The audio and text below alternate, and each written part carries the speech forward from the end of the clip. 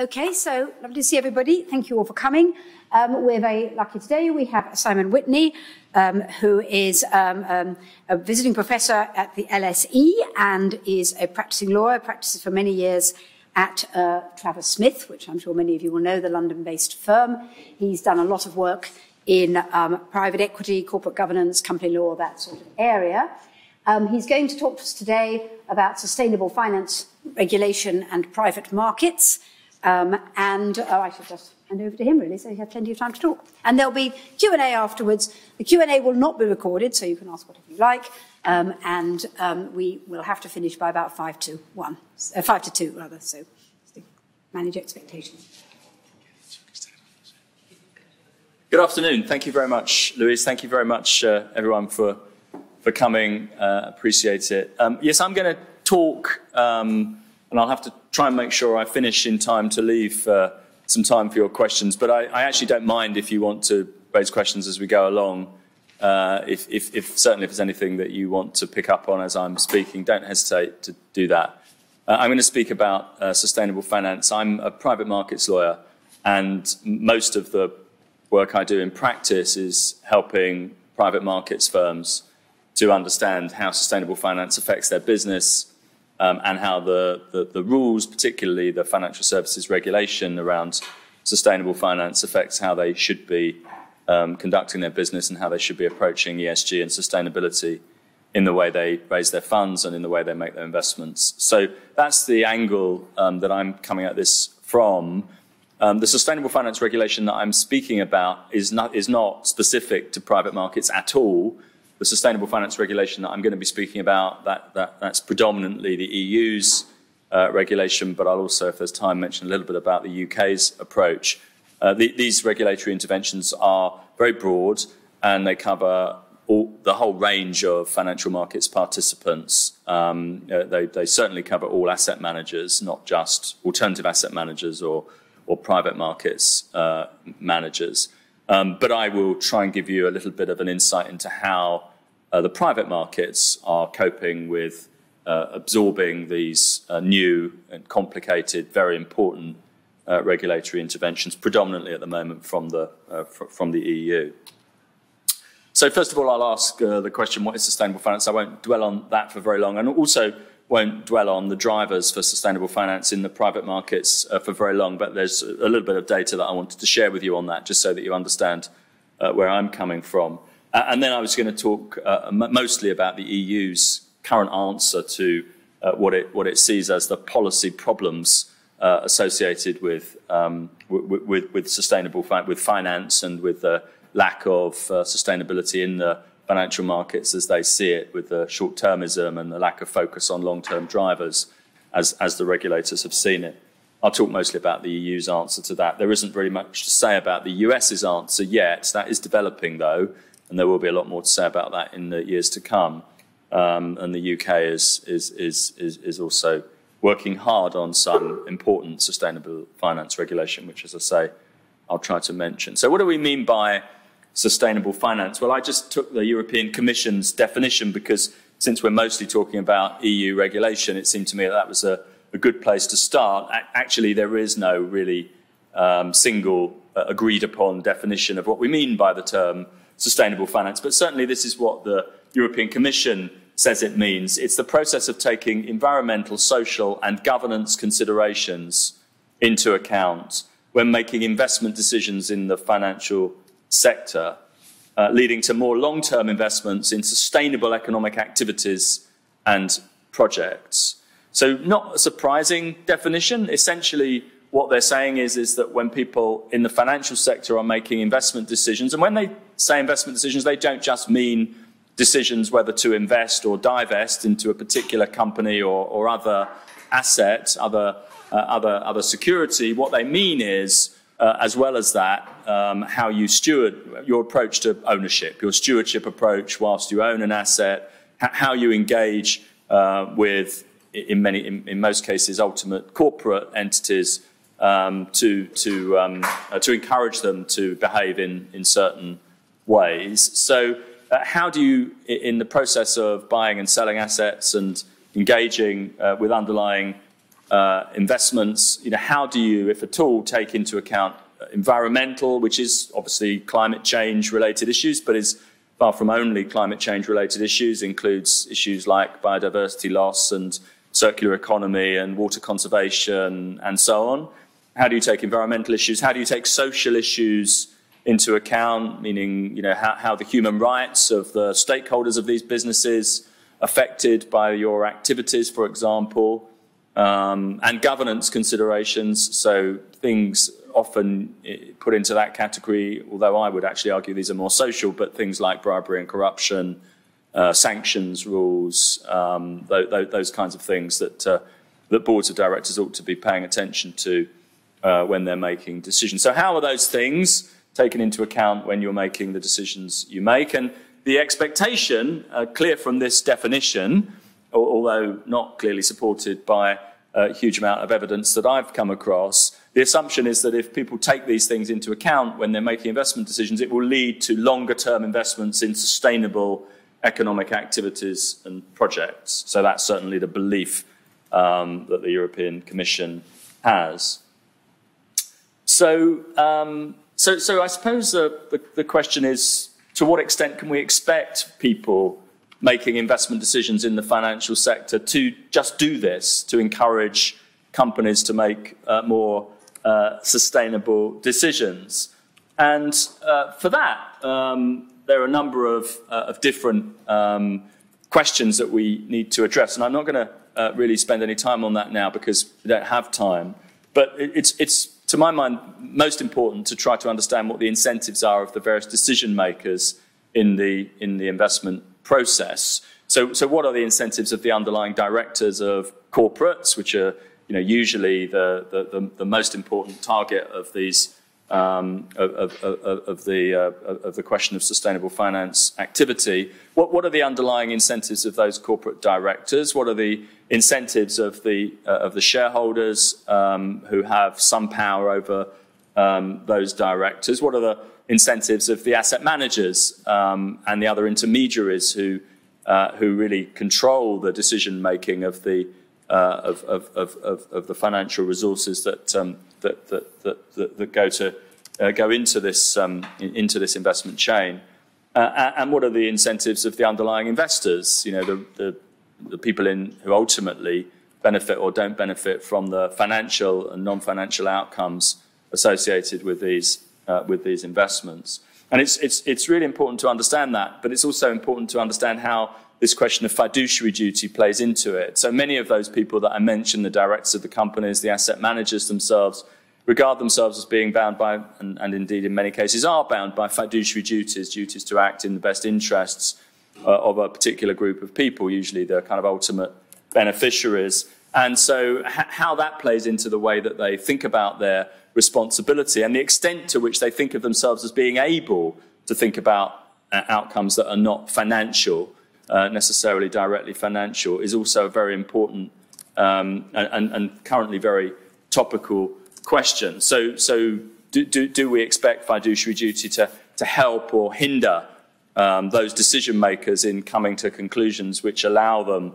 to focus on long-term sustainable economic activities and projects? We need to think about the fact that there is imperfect information, so people have incentives perhaps to declare that they've got a climate transition plan or that they really focus on human rights, but do we really rely on those commitments? How much store can we set by public announcements or even regulatory disclosures that are made by these people?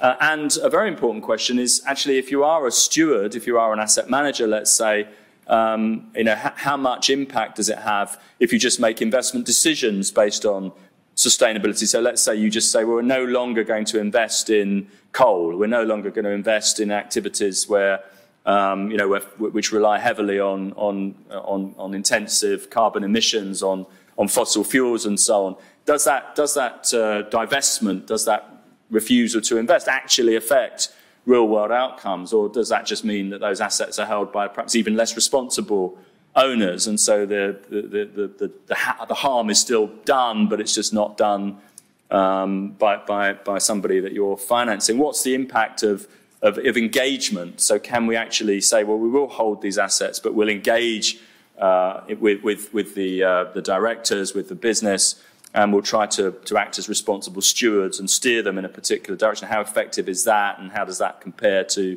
divesting? And so these are really, really important questions.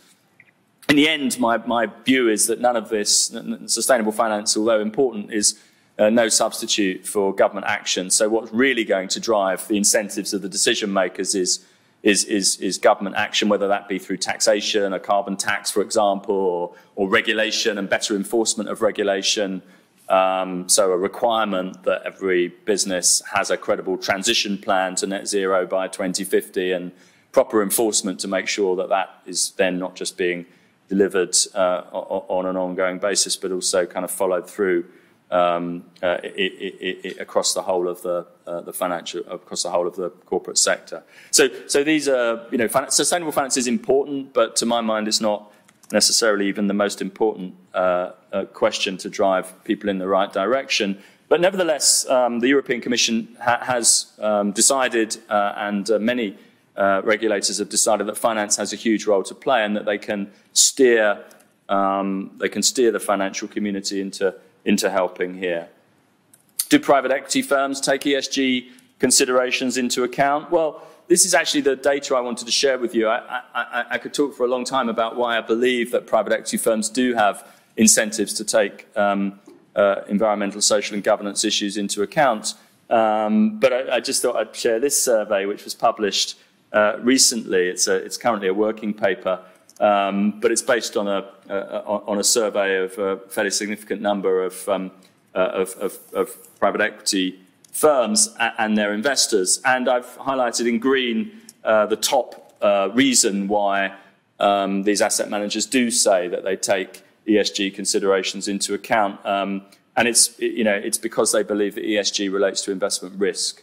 So the idea is that the incentive to take account of environmental, social and governance issues comes from the fact that investments will be less risky, and therefore the risk-adjusted returns on those investments will be better if those factors are taken into account.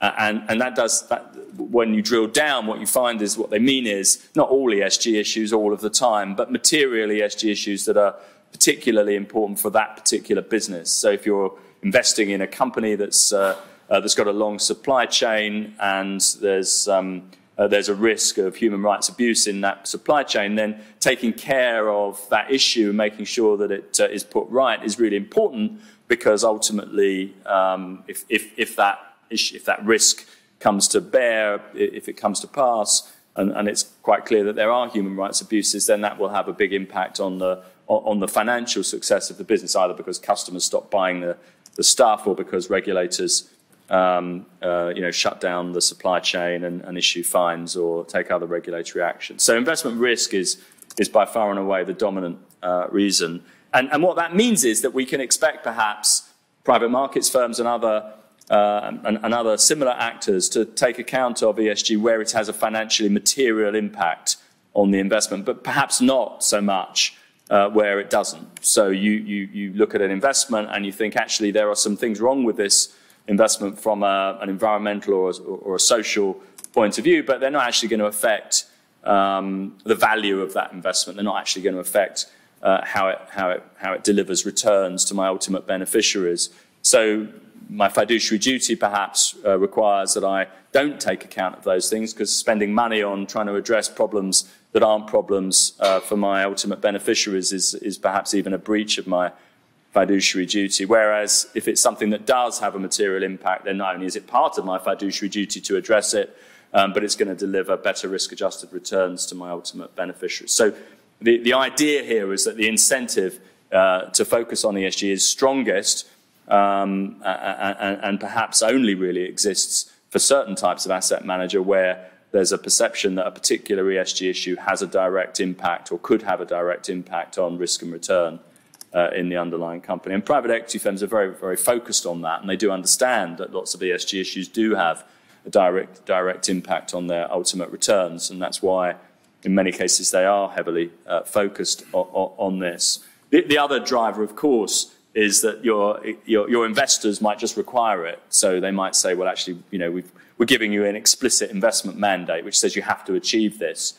And that's exactly, for example, what an impact fund is. It's a fund where the investors say we're investing in you because we think you will deliver financial performance for us, but also you will achieve some outcomes which we regard as important.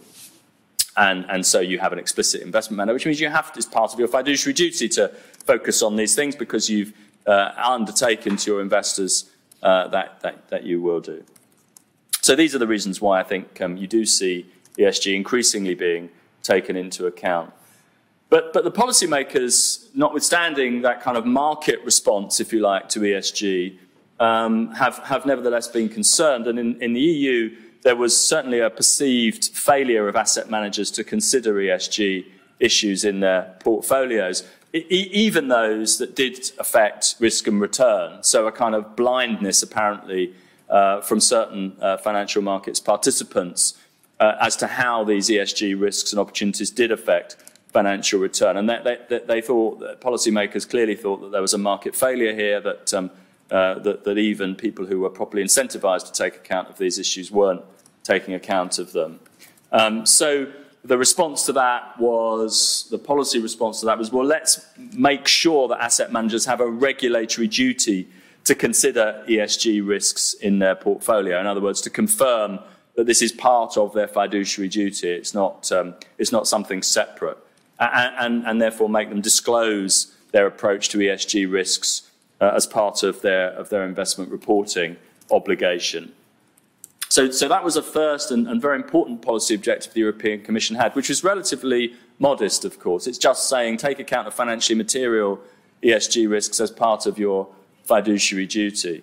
Second was a concern about greenwashing. You'll all know the term greenwashing. I'm sure it refers to overstating your environmental or social or governance credentials, to overstating the extent to which you care about these things and then not following through on that in practice. The idea being that investors are induced to invest in your financial product because they believe that you're doing some good in the world, or at least that you're mitigating some harms in the world, even if you're not actively doing good. But then you just don't do that. You don't deliver on that promise. And so you're effectively pulling the wool over the investor's eyes, greenwashing.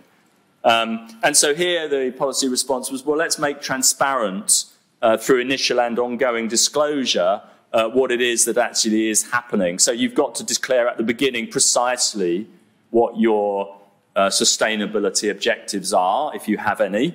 Do you have any, yes or no? If so, exactly what are they? And then every year we want you to report against that sustainability objective. So investors can see, are you actually achieving what you said you would seek to achieve? Are you even seeking to achieve what you said you'd seek to achieve, let alone are you actually delivering positive outcomes? Secondly, they thought, well, we could also label some products, right? So we could actually say, this is a product which will deliver certain sustainability outcomes. It's labelled so that everybody knows that that's part of what the product does, and then there'll be some ongoing obligations to deliver against those goals if you're a labelled product. And then finally, and really importantly, the EU's developed a taxonomy. The EU's not the only taxonomy. There are many taxonomies around the world, but the EU's is the most ambitious to date. And a taxonomy or classification system is really a way for economic activities to be classified according to whether they are sustainable or whether they are not sustainable. Not sustainable doesn't mean unsustainable, it just means they're not qualifying for the sustainable classification. And so the EU has spent a lot of time and a lot of political capital, I have to say, developing this classification system, which allows any economic activity to be classified according to whether it fits into their criteria for sustainable or whether it doesn't. And that's a big, ambitious project, and it's something that's intended to help ultimate investors understand whether or not they're financing something which is sustainable or whether it's not.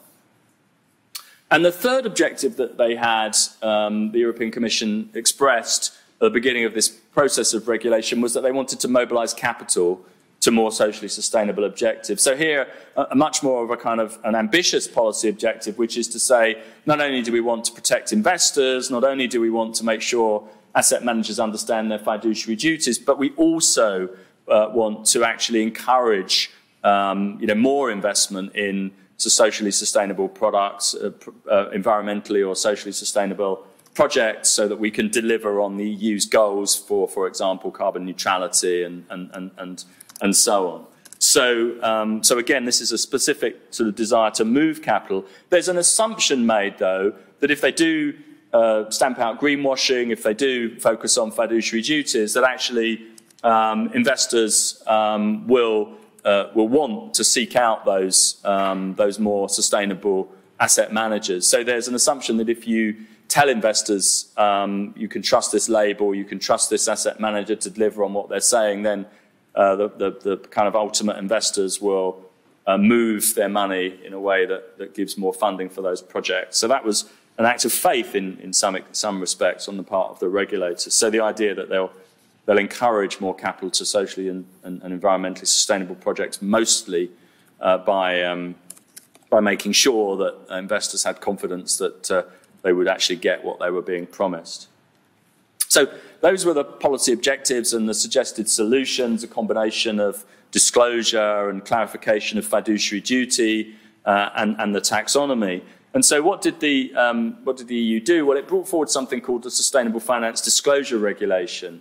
Now, this is a parallel piece of regulation to the taxonomy that I just mentioned, but the Sustainable Finance Disclosure Regulation is a relatively short piece of legislation, but supported by some detailed and lengthy implementing regulations, some regulatory technical standards that were drafted by the regulators, the European supervisory authorities and the European Commission, and really supplement the relatively high level level 1 text. And what the SFDR does is it creates separate classifications for different types of financial product.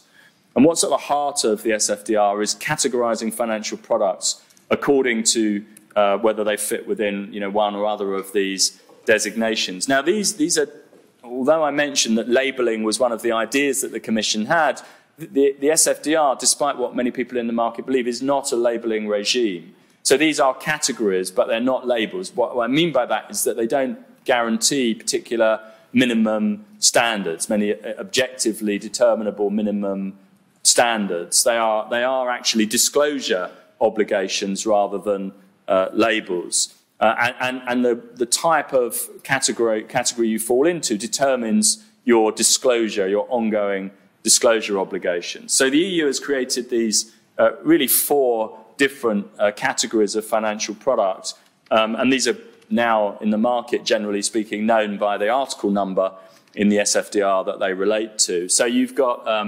essentially 3 different shades of green. You've got a light green Article 8 product, which is one that supposedly promotes environmental and social or social characteristics. So you go out to investors and you actively talk about environmental or social outcomes when you try to sell them your financial product. You promote characteristics about this product which relate to its environmental or social outcomes.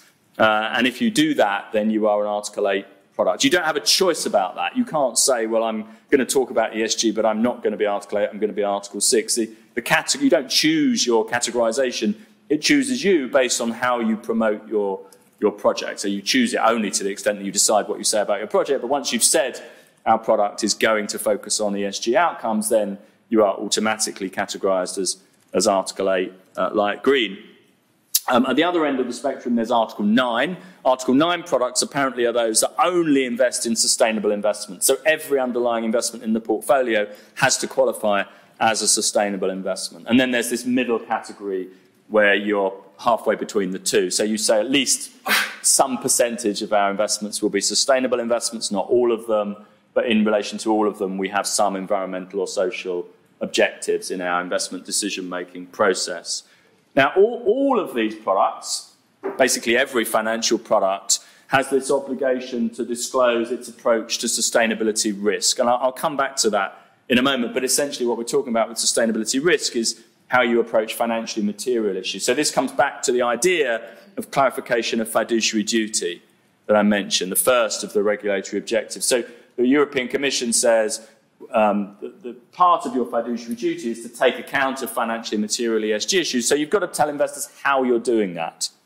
You've just got to disclose to them how you're doing that. And that's everyone, because this is not just for green products, this is for any product. This is part of the fiduciary duty of any investment manager. There is an option to explain that why you don't take account of ESG issues, but it would be a very, very narrow subset of financial products where that was relevant. Let's say you were just co-investing and it was just a complete blind co-investment, in which case you might say, well, we can't take account of ESG issues because we don't have any visibility of them. But in most cases, the expectation is that you do take account of ESG issues in your decision making to the extent that they are financially material.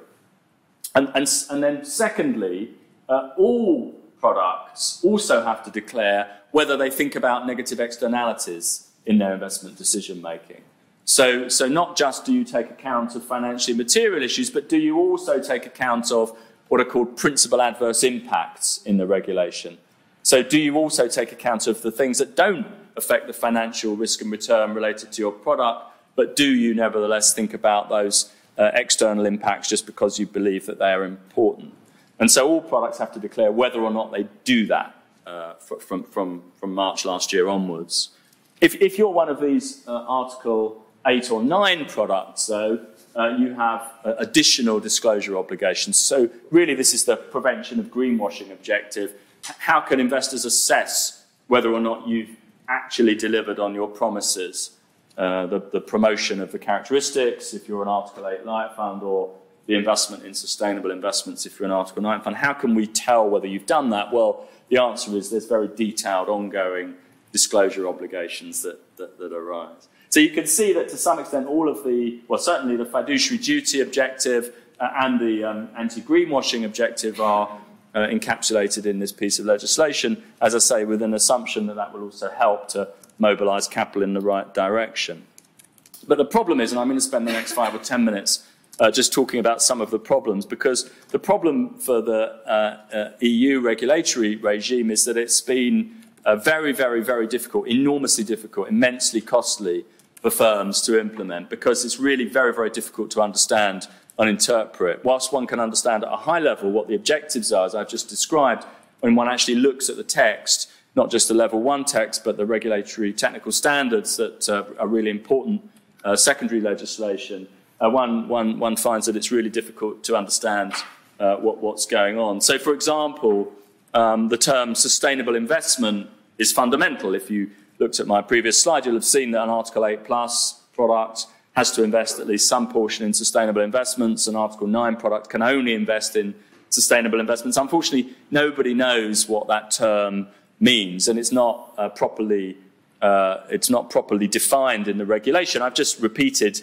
on this slide what the regulation actually says a sustainable investment is. It's an investment in an economic activity that contributes to an environmental objective, and then it gives you some examples, but not a definitive list, or an investment in an activity that contributes to a social objective, again, giving you some examples, but not a definitive list, provided that investment does not significantly harm any of the objectives, environmental or social objectives, with very, very little clue as to how you measure what constitutes significant harm, and that the investee companies follow good governance practices. Again, no real definition of what constitutes good governance, but some things called out, and actually they're not necessarily the things that one would ordinarily call out in relation to good governance. Sound management structures, yes, but they specifically focus on employee relations, remuneration of staff and tax compliance. Important issues, of course, but no mention of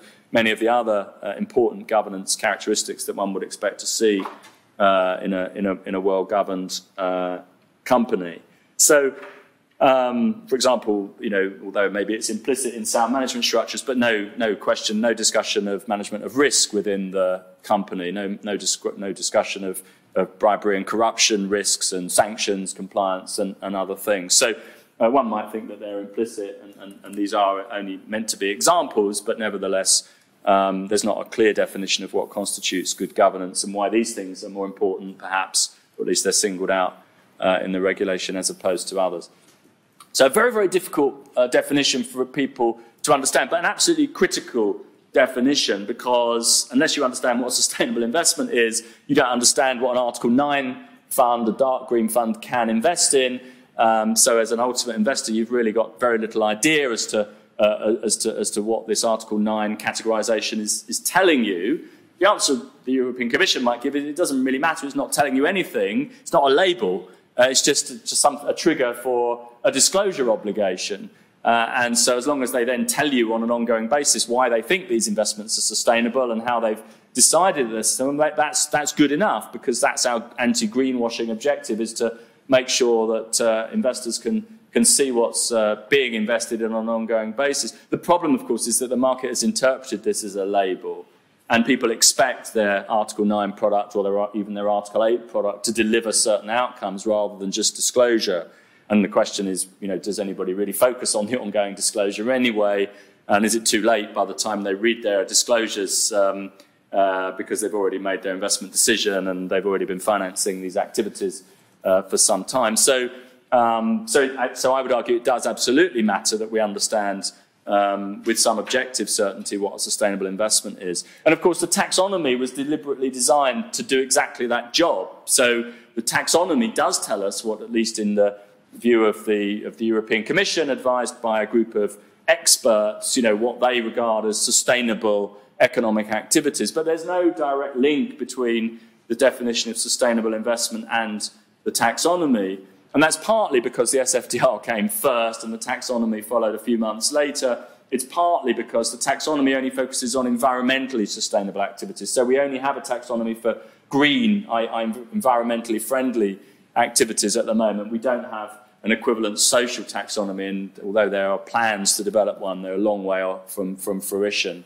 So at the moment, the taxonomy doesn't really help us to decide whether something's sustainable in the context of the SFDR, and that creates a real gap and it's a real problem for the market.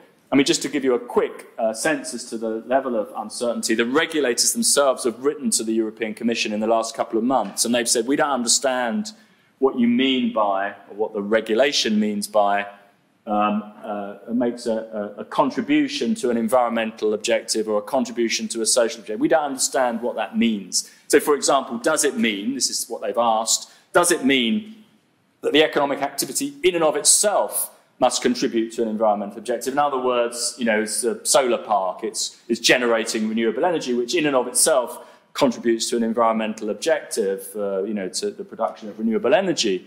Or is it good enough if a company just says, look, we currently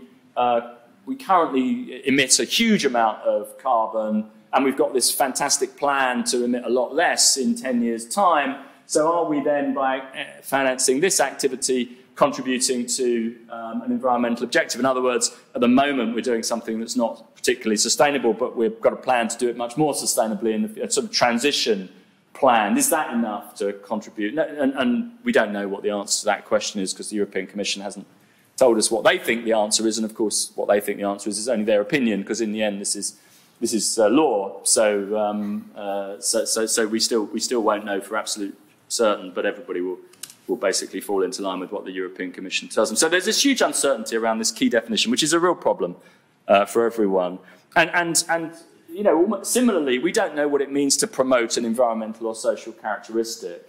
So, for example, if I raise a fund and I say I focus on ESG because I think it's important for investors' returns, it's an important risk factor that I need to focus on, and I tell my investors that when I go fundraising, is that promotion of an environmental or social characteristic? I mean, I'm just doing what every asset manager is supposed to do, right? Which is to focus on ESG as part of my fiduciary duty.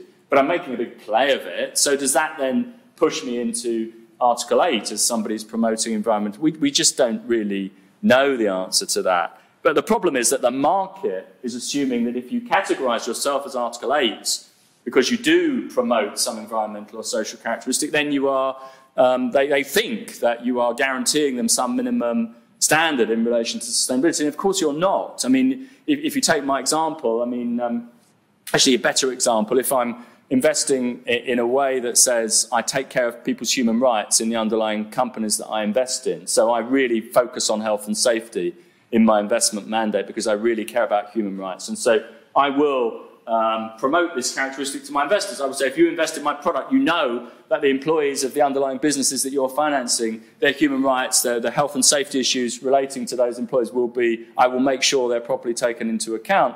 I could then be investing in coal mines, right? And I could just be a really good coal mine operator and say that there's fantastic training, best-in-class health and safety standards for the commons. But the end investors who are invested in this light green product might be quite surprised that their light green product is actually investing in carbon. That's an extreme example. I'm not aware of any firm that's actually done that. But the point is that this vague definition gives rise to the risk that people are really not understanding what they're investing in. So that's a real problem for the European Commission.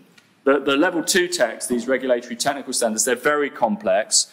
The reporting that you have to do on an ongoing basis, if you're an Article 8 or an Article 9 product, is in accordance with set templates. The templates are really very difficult for retail investors to understand because they're not really written in the language that most people would be able to follow, and because they use terminology like sustainable investment, which itself not particularly well defined. So these templates are costly for firms to produce, but arguably don't really deliver a huge amount of benefit. I've already said that the market perceives these categories as labels.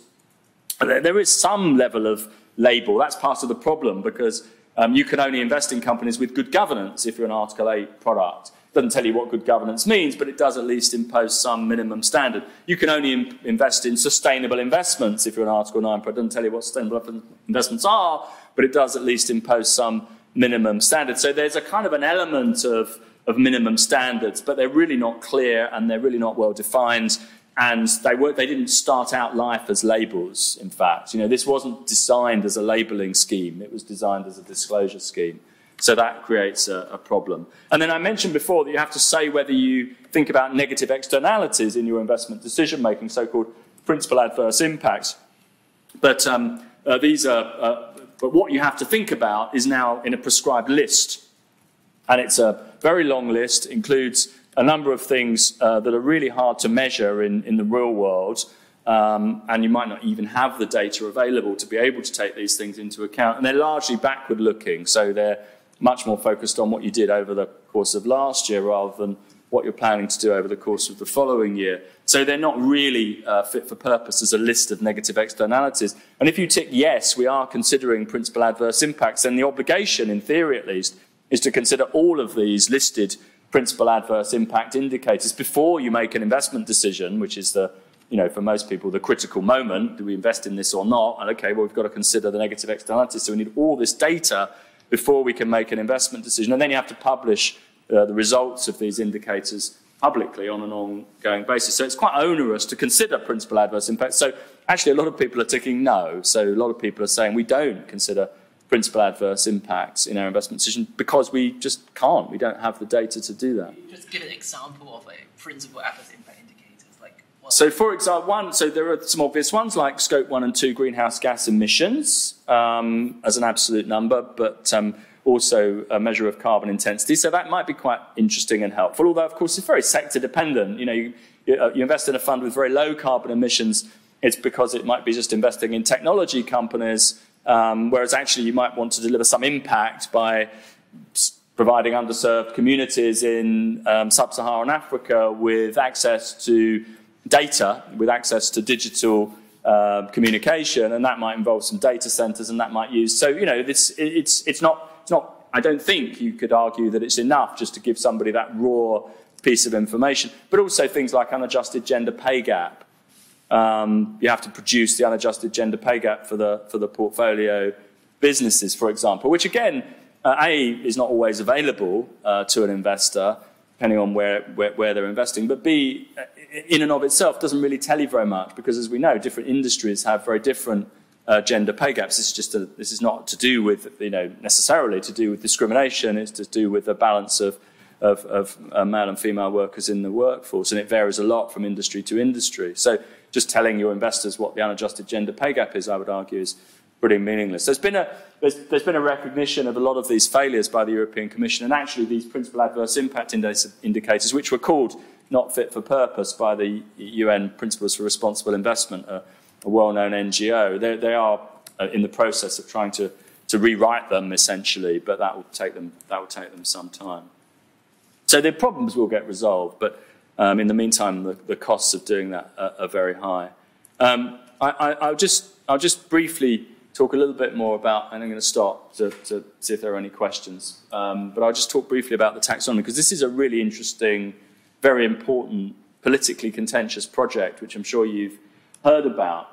But the EU taxonomy, and by the way, the UK is committed to a UK taxonomy, which will be similar but not quite the same as the EU taxonomy, and work is continuing at the moment on defining that. The EU taxonomy is a very, very complicated piece of legislation.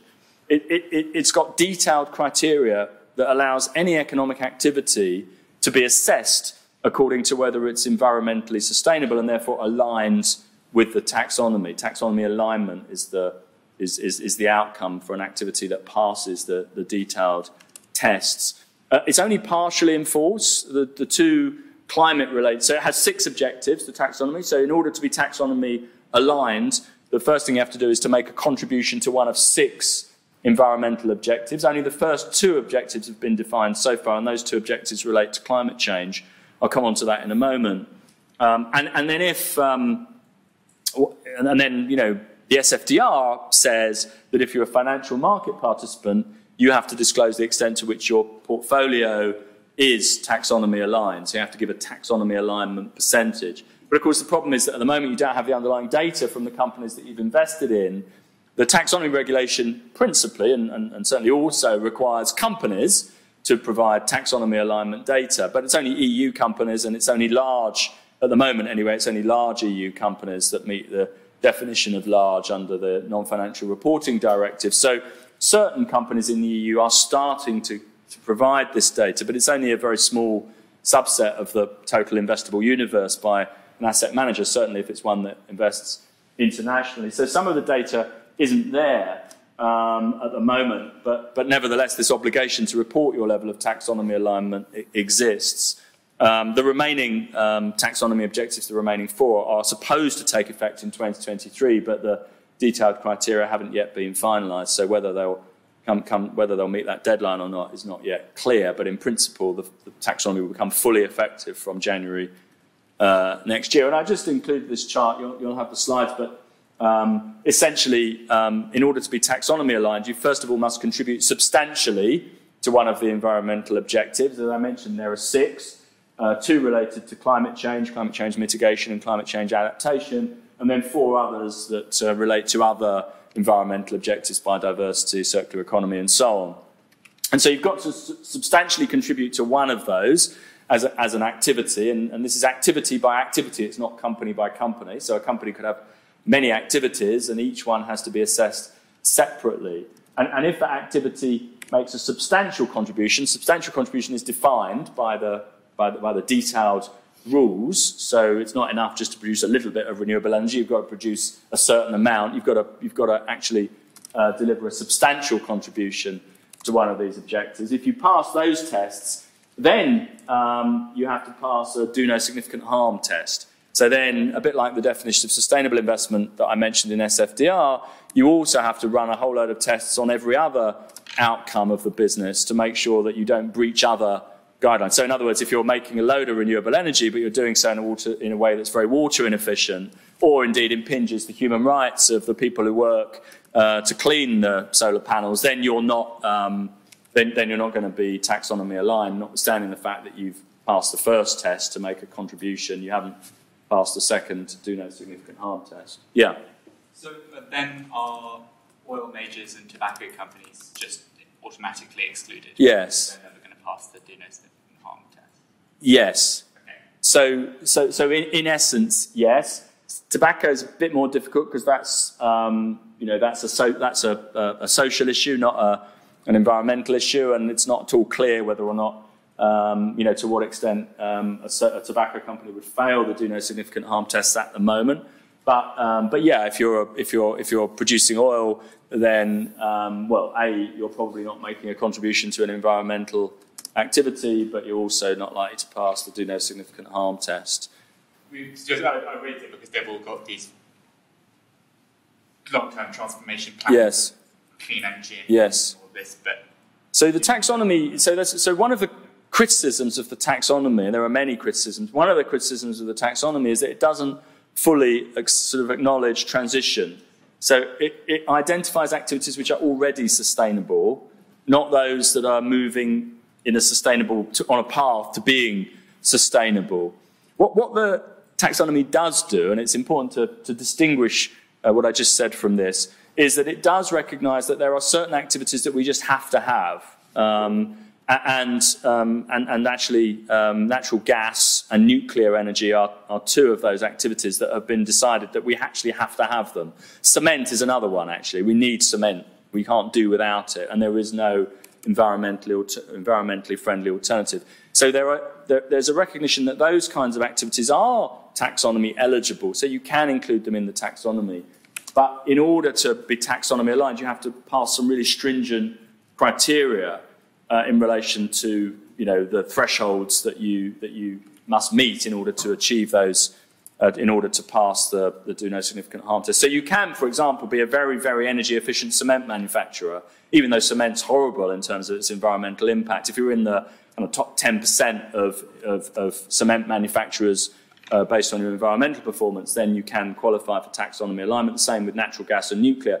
I said that the taxonomy had used a lot of political capital from the Commission, and that's, the inclusion of natural gas and nuclear power is very controversial, and did create quite a lot of discussion amongst member states, let's say, as to whether or not either of those activities should be included. But ultimately, the Commission has included, the taxonomy does include them subject to these stringent kind of rules. So is the taxonomy promoting innovative processes in order to become more sustainable? Or on the contrary, is describing how things are now, and therefore in a way it's a kind of static picture of the economy today? Yeah, well, that's one of the questions that people are asking. Does the taxonomy just effectively provide finance to organisations that have already transitioned into being sustainable and therefore don't actually need the finance anymore?